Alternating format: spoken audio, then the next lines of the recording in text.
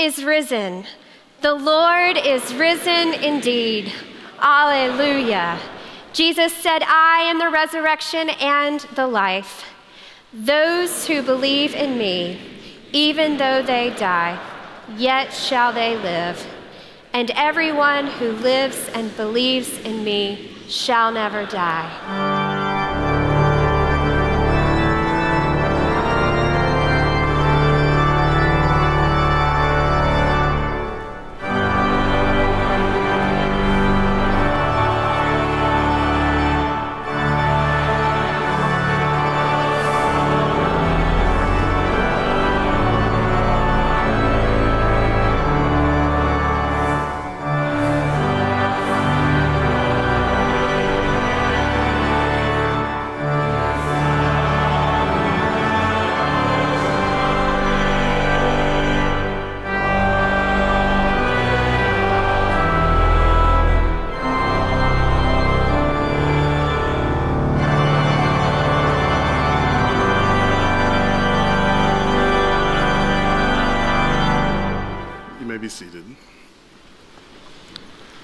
How wonderful it is that we worship a God who hears our prayers, and now is the time for us in our worship service to lift up prayers for one another. If you would like for us to be in prayer with you, notice that there are prayer cards in the pew backs in front of you. You can fill that information out and either hand it to a minister or put it in the offering plate, and we will be sure to pray for you all.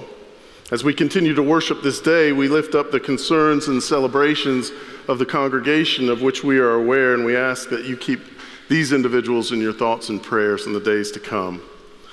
Please pray for Chris Hagee, who is at the terraces at Peachtree Hills Place, and also for Richard Drain and Gary Pryor at Tucker Wellness and Rehabilitation Center.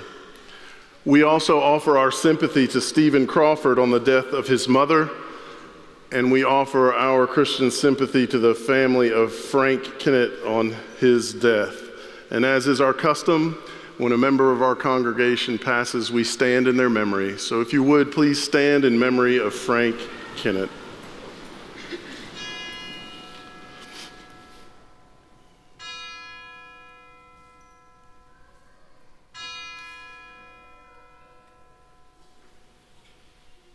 You may be seated.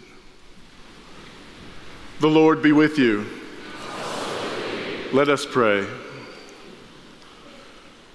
Lord and Savior Jesus Christ, on this Easter Sunday, we bask in your glory and the revelation that you are the risen Lord, our God. Our hope is in you as your Easter people, and we believe and proclaim you as the resurrection and the life. Lord, we praise you for coming into the world to be the Word made flesh, to walk among us. When we read your holy scriptures, our hearts are filled with gratitude that you came to show us how to live in a manner that is holy and pleasing to you. And we thank you for filling us with peace and contentment as we walk in your ways. Lord, enable us to recognize your holy presence in our lives and empower us to accept your divine gift of salvation. Bless us with joy as we recognize your voice calling out to us. We're grateful that we who hear and receive you and believe in your name are given the name child of God. Help us to see in our new birth as your children that death has not ended your ministry.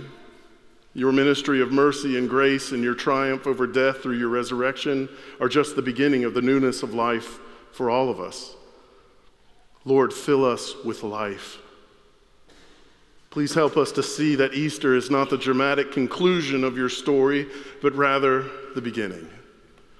Allow us to look into the depths of our hearts and minds where doubt and faith intersect and choose to live by grace through faith in you, our risen Savior. Lord, give us the courage to seek you in your presence in the community of believers all year long. Enable us to see your love poured out in us as we worship you, as we study your holy word, as we serve those in need around the world. Lord, allow us to witness your love in each other and bless us as your children to abide in your love forever. Bless us as a parent who loves a child. Give us an accepting, discerning, and generous heart to go into the world and proclaim the good news in your name by sharing your love with all the world. Lord, allow us to preach often and sometimes use words. Lord, thank you for blessing our souls on this glorious, holy day. May the joy we experience on this Easter Sunday go with us every day.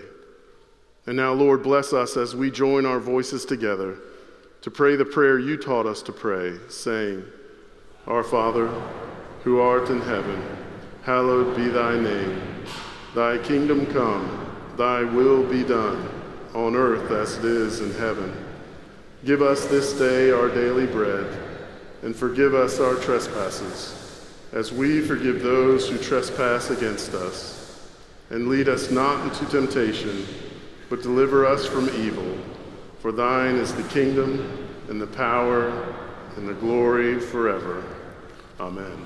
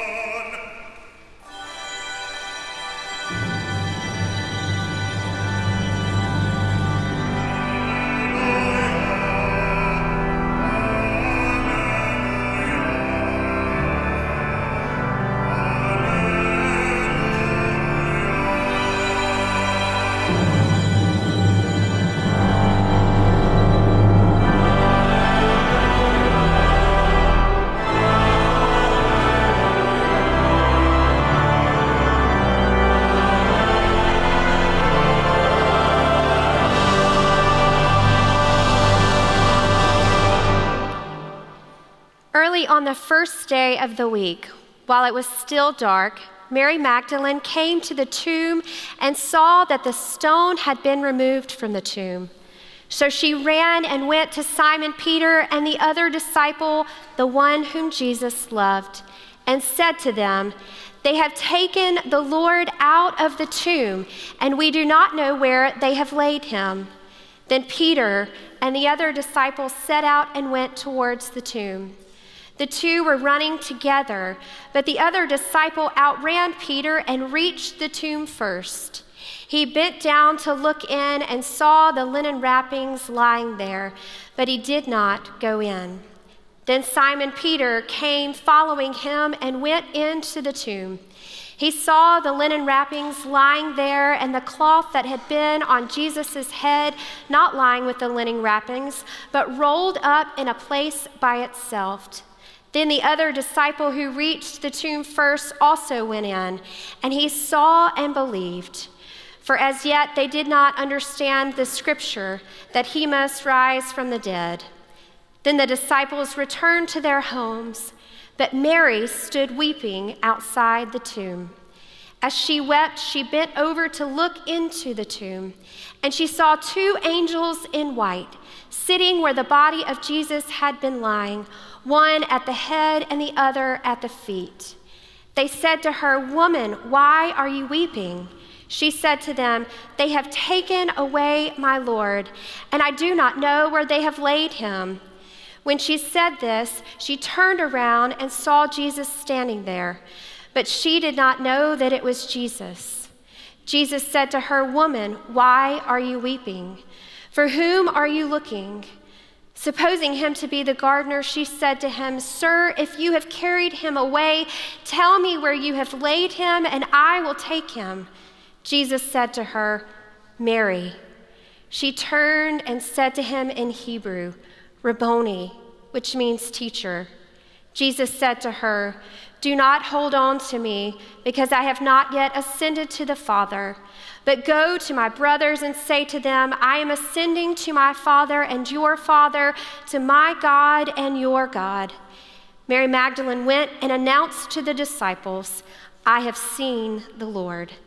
And she told them that he had said these things to her. The Gospel of the Lord.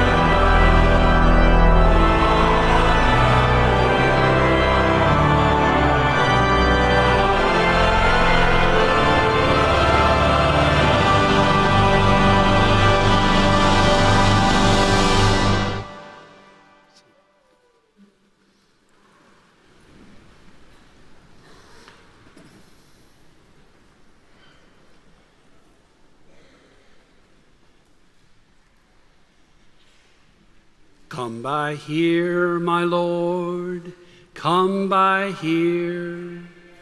Come by here, my Lord, come by here. Come by here, my Lord, come by here. Oh Lord, come by here. I've come to make an announcement this morning, and I imagine that's why so many of you are here on this Easter Sunday. You want to hear the announcement, and I'm going to make it in just a few minutes. But first, I wanted us to think for a few moments about Mary Magdalene and the difference between being noticed and being known. Mary arrived at the cemetery while it was still dark. She found that the stone had been rolled away and the tomb was empty. She assumed that the body of Jesus had been stolen, and she ran to tell Peter and the beloved disciple what she had found. Once she told them, they all three sprinted back to the cemetery. Peter was the first to walk into the empty tomb. He saw the grave clothes lying there, and he left confused.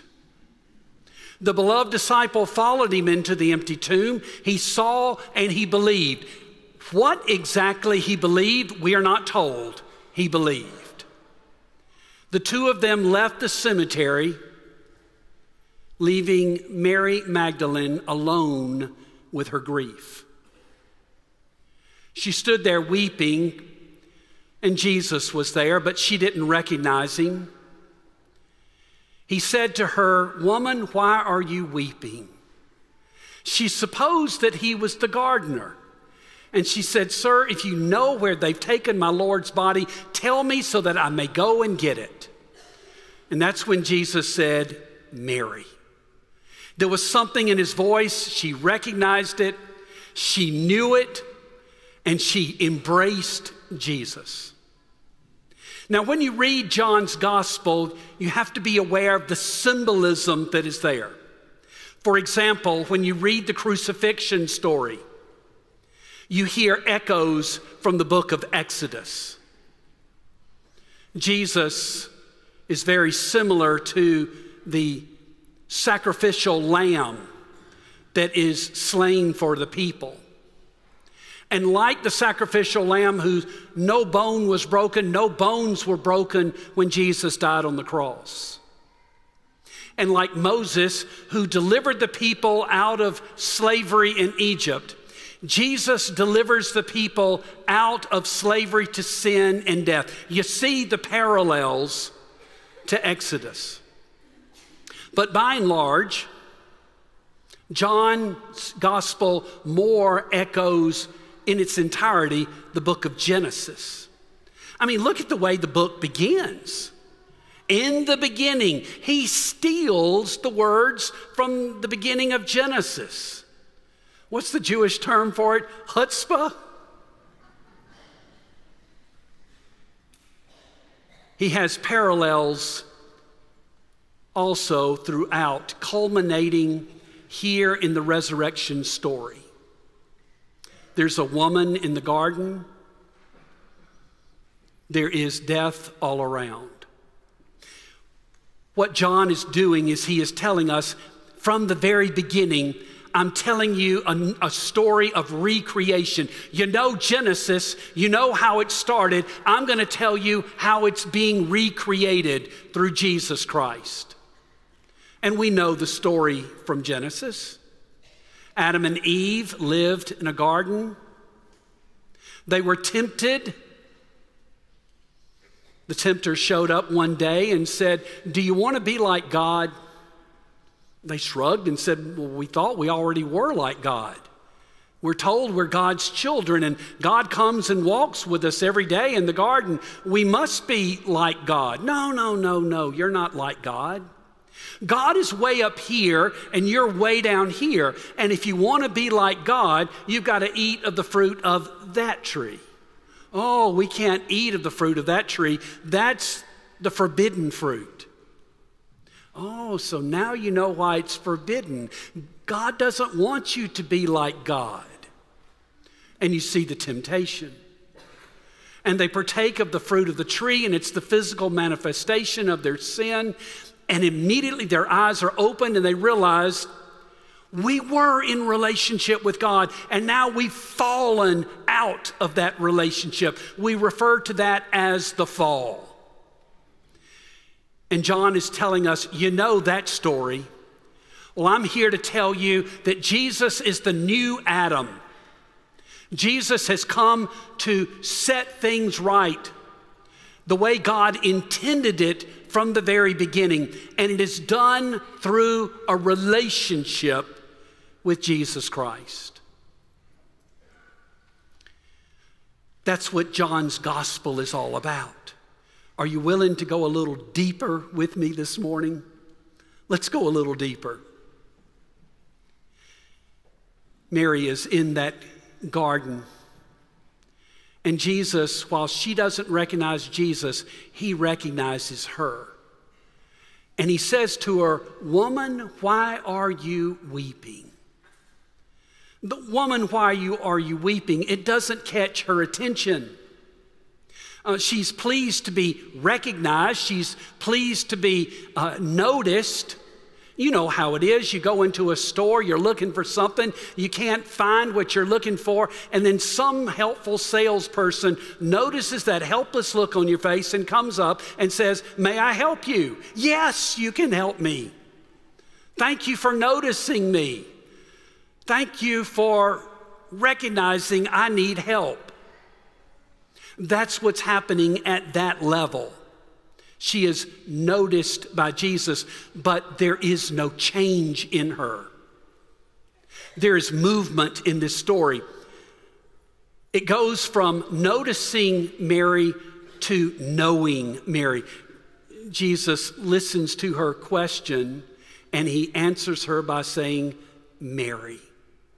There's something in the way that he said it, the fact that he knows her by name, the fact that he knows her life.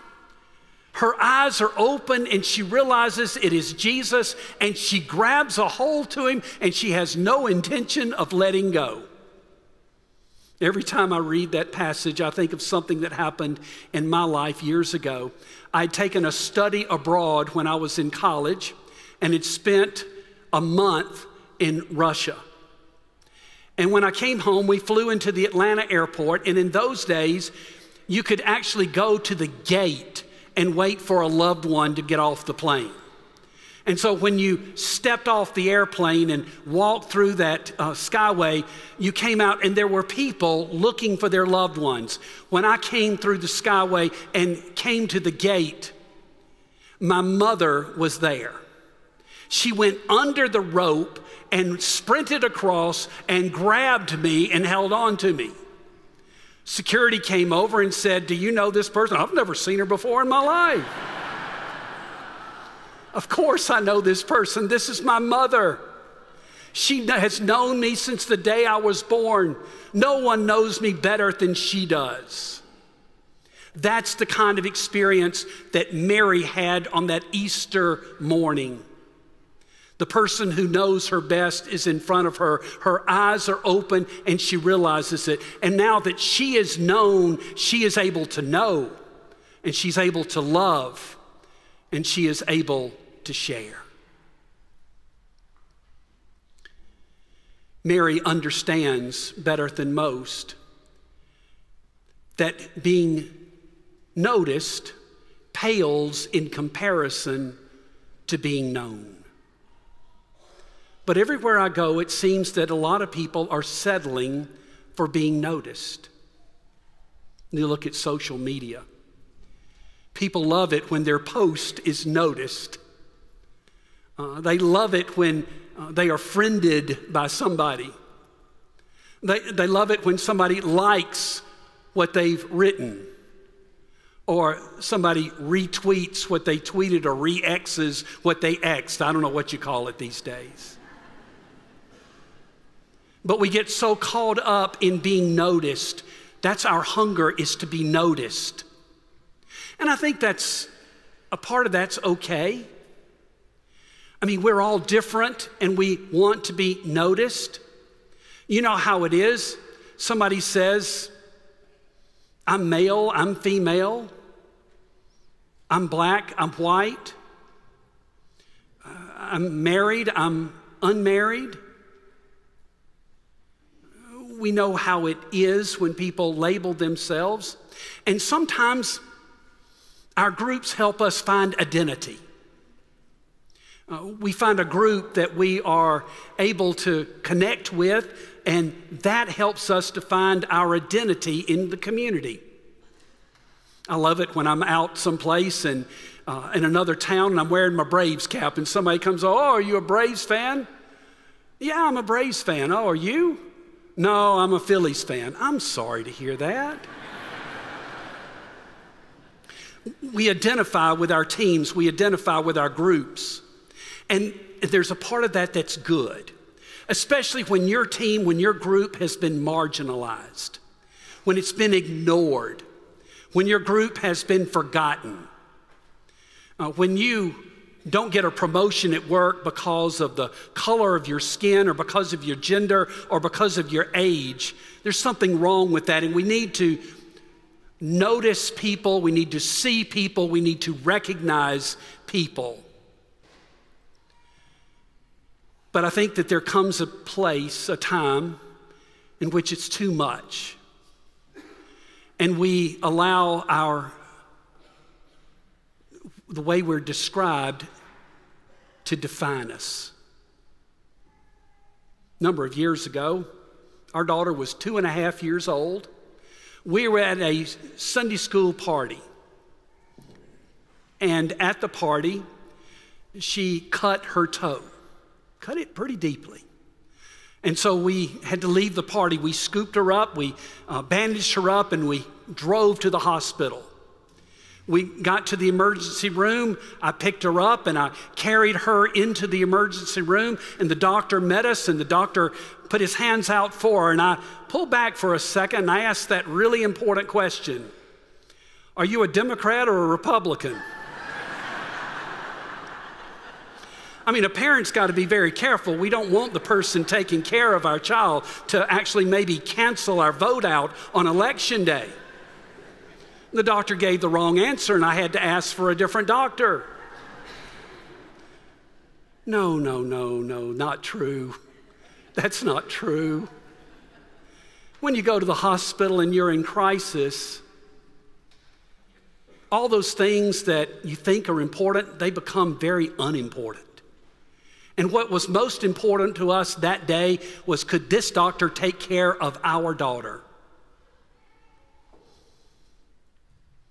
We get in trouble when we allow those things that describe us to define us. And what this story wants us to know is that we are not defined by our circumstances in life. We are defined by our relationship with the risen Christ. And so you may have certain descriptions that are applied to you. Somebody might say, I'm divorced. I'm dealing with addiction. I'm wrestling with depression. I'm unemployed. I'm homeless. Those are descriptions, but they do not define you. You are defined by your relationship with the risen Lord.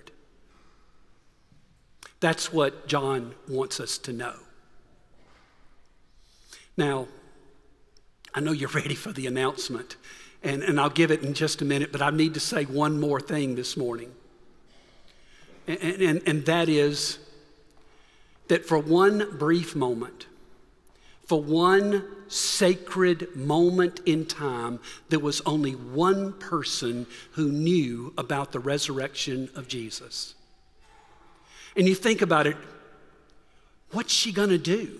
She is the whole church at this point. The church is one person. What's she gonna do? Is she gonna keep it to herself and brood over it?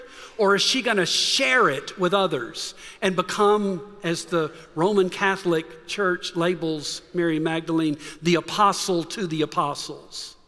It all hinges on Mary of Magdala in this moment in time.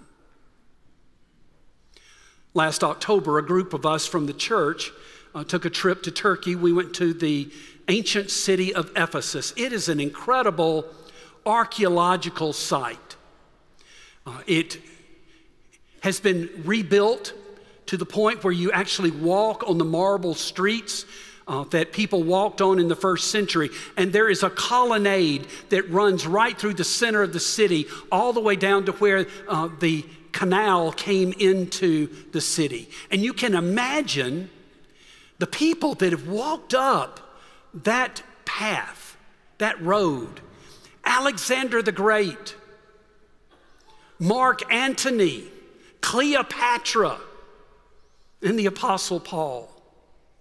As we walked those marble streets, I let my mind wander and imagine what it was like for Paul to walk those streets. What did he see? What did he experience? Well, over there would be the temple of Artemis. one of the 7 wonders of the ancient world. And over there is the theater of Ephesus. It seats 25,000 people. This is a city with 200,000 people living in it. Roman guards walking the streets, keeping the peace. It is a city filled with pagan people, worshiping in pagan temples. And Paul is a leader of a church of a few dozen. As I contemplated what it must have been like for Paul, I thought about it seems daunting. It seems improbable. It seems imposing. It seems hopeless. But then my mind came back from Paul's day to our day. And I looked around, and what I saw was the remnants of the Roman Empire in ruins. The people in Paul's day thought that Rome was eternal, that the empire would never fall. And as I looked at it, it was gone. And as I look around today, I know that 2 billion Christians are going to gather in worship to celebrate the resurrection of our Lord and Savior, Jesus Christ. We look back on that day, that resurrection day, it was one person, Mary Magdalene. And we now look around and see how it's going. 2 billion people. And that brings me to the announcement. Are you ready? Christ is risen. Mary Magdalene went and told her friends, I have seen the Lord. And that set off a chain reaction that is continuing to this day. Mary told Peter and the beloved disciple and her friends, and as a result, Peter's life was changed. And on Pentecost Day, he stood on the teaching steps and he preached the message. And on that day, in that place, at that time, the church was started. And because the church was started, a man by the name of Saul of Tarsus had his life transformed, and he became the Apostle Paul. And because his life was transformed, he took the gospel to Rome and to the ends of the earth. And because the gospel went to the ends of the earth, it made its way to England. And in England, the gospel touched the life of a man by the name of John Wesley. And John Wesley was a part of a great awakening that was sent here to America. 2 of the key players in that, Thomas Coke and Francis Asbury. And they established the Methodist Church in this country in 1784. And it began to spread up and down the eastern seaboard. And that great awakening came to the colony of Georgia. And in 1830, the North Georgia Conference was established. And in 1925, Peachtree Road Methodist Church was founded. That's how it started. This is how it's going. We are here because of that chain reaction, because Mary Magdalene said to her few friends, I have seen the Lord. So the question that people ask me is, do you believe in the resurrection? With every fiber in my being. Do you believe in the resurrection? If you do, I want you to be like Mary and tell somebody. There's somebody in your life that's struggling. They're in pain. They're experiencing disappointment or loss. And they need a friend. They need somebody who will first notice them, but make the further step and get to know them and help them to know they are known by God. That the way things are now is not the way they have to remain. That God's kingdom is at work. A new beginning has been established. Listen to them. Pray for them. And when the time is right, when you think they can hear it, tell them Christ is risen. In the name of the Father, and of the Son, and of the Holy Spirit. Amen. And now I invite you to stand with me as we affirm our faith together by saying the Apostles' Creed. Let us unite in this historic confession of our Christian faith. I believe in God, the Father Almighty, maker of heaven and earth, and in Jesus Christ, his only Son, our Lord, who was conceived by the Holy Spirit, born of the Virgin Mary, suffered under Pontius Pilate, was crucified, dead, and buried. The third day he arose from the dead. He ascended into heaven and sitteth at the right hand of God the Father Almighty. From thence he shall come to judge the quick and the dead. I believe in the Holy Spirit, the Holy Catholic Church, the communion of saints, the forgiveness of sins, the resurrection of the body, and the life everlasting. Amen. You may be seated. At this time, we invite the ushers forward for our morning offering. As we continue to worship this morning, we ask that you please register your attendance. You'll notice the red ritual of Christian Fellowship attendance pads at the end of each pew. If you could pass them down and fill out the information, we would love to know that you were here this morning. And God offers his love generously to all, and we are called to respond and give generously in return. There are many in our local communities and around the world that are very grateful for your generosity. In your bulletin, you'll notice that there's an insert for a special Lenten offering, and we invite you to give generously to support our local outreach here in Atlanta. 100% of that goes towards supporting our local ministry partners. And also, if you're worshiping with us online, we invite you to give via the church website or the app, or by mailing a check here to Peachtree Road, United Methodist Church. Let us pray. Most gracious God, every good gift comes from your generosity. As disciples of the risen Lord and Savior Jesus Christ, we stand resolute in our commitment to live by your example of charity. In gratitude for your good gifts, we dedicate our tithes and offerings this morning to you. In Jesus Christ's name we pray. Amen.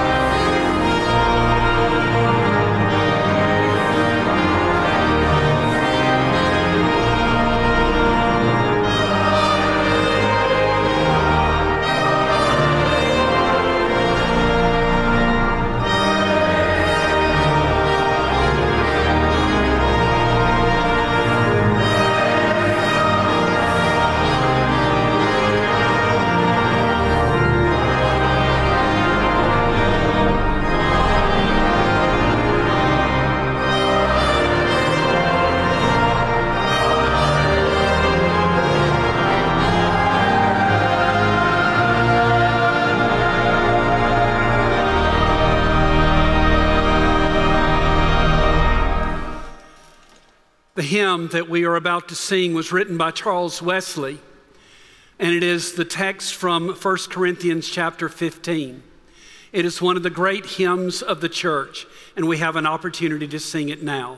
The words are printed in your program. We will sing all three stanzas. Rejoice, the Lord is King.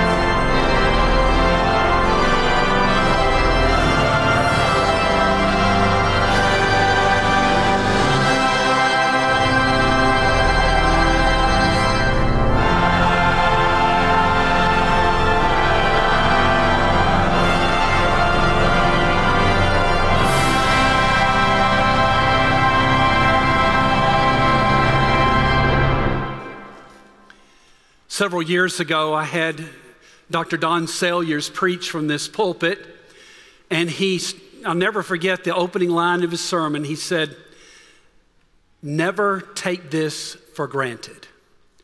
Was he talking about the beauty of this sanctuary with its stained glass windows, the beautiful flowers that have been arranged by our flower guild? Was he talking about the beautiful music of our musicians? Was he talking about the warm fellowship of our congregation? Yes, he was talking about all of it. And we should never take this for granted. And we actually do this every week here at Peachtree Road. Receive God's blessing.